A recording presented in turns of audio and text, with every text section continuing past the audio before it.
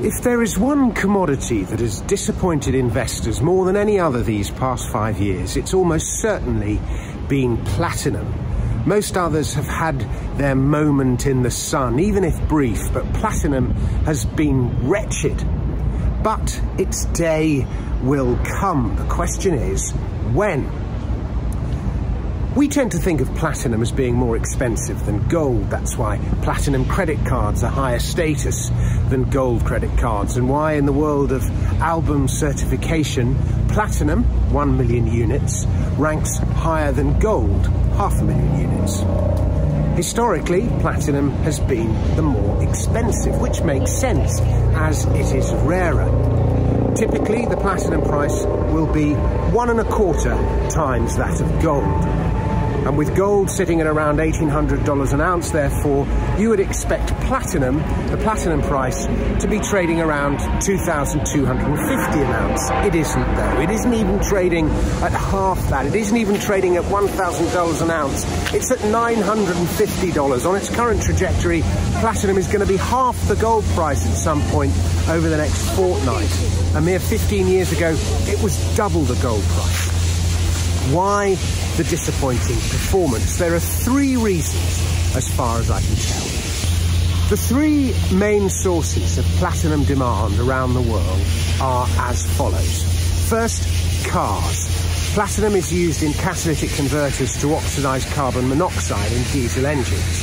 Second, investment. People buy platinum for the same reasons they do gold and silver. And third, jewellery.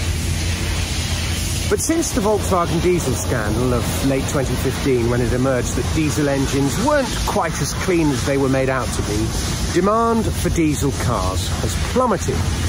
Unfavourable taxation and regulation has only amplified this. Meanwhile, many of the investors who in the 2000s and the noughties might have bought platinum now buy Bitcoin and crypto. The speculative anti-inflation trade has moved over to crypto. And thirdly, as far as jewellery is concerned, platinum is not as fashionable as it was 10 years ago, probably because it's worth less, ironically, and jewellery is a status symbol. The supply of platinum is hugely centralised. Over 70% of annual global supply comes from one region of South Africa, the Bushveld. With one central point of failure, the market is extremely vulnerable. Should something significant go wrong there, strikes, power supply failures, some kind of natural disaster, political disruption, the platinum market has big problems. And platinum owners will make out like bandits. But for now, things are tickety-boo. As the World Platinum Investment Council says this week in its quarterly report, or rather last week, platinum mine supply continues to recover gradually from the COVID-19 related operational disruptions and is up 13% on this quarter, year on year. Recycling is another major source of supply, and that has declined by 9%, but even so, total supply is up by more than 7% this quarter, and for 2021, total mine supply is expected to be up 25% on last year. Meanwhile, because of the semiconductor chip shortage, car manufacturing hasn't grown by as much as originally forecast. It's only up about 3% on 2020, and this too has hit platinum demand.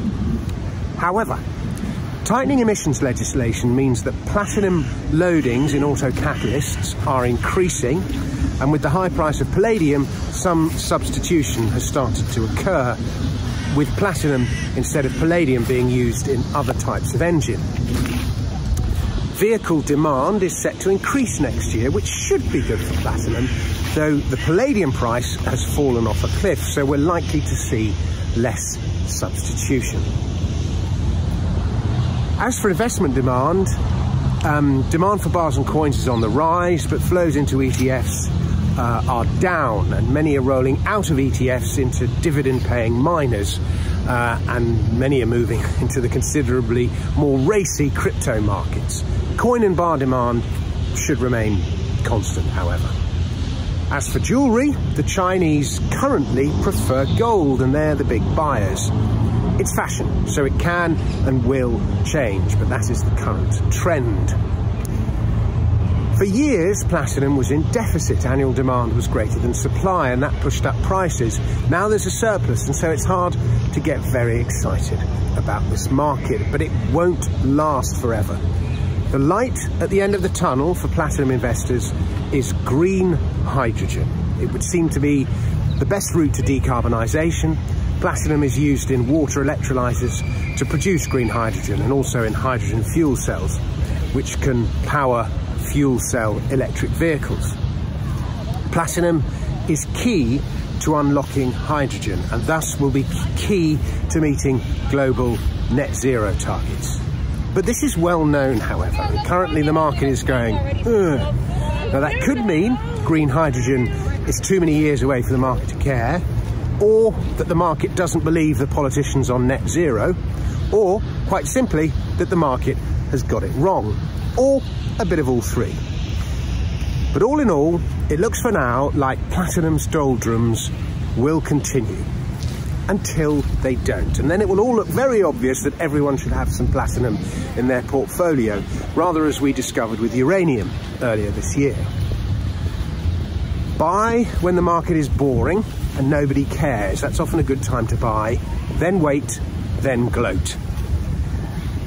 Over the past year, platinum has ranged between about $850 and $1,350. We're currently at about $950 and in a downtrend. If you can pick it up below $900, I can't see how this goes wrong as a long-term investment. But as I say, you may have to wait a while. I recommended platinum as a trade of the lustrum, which is a 5-year period a few years back, and the story is taking longer than expected to play out.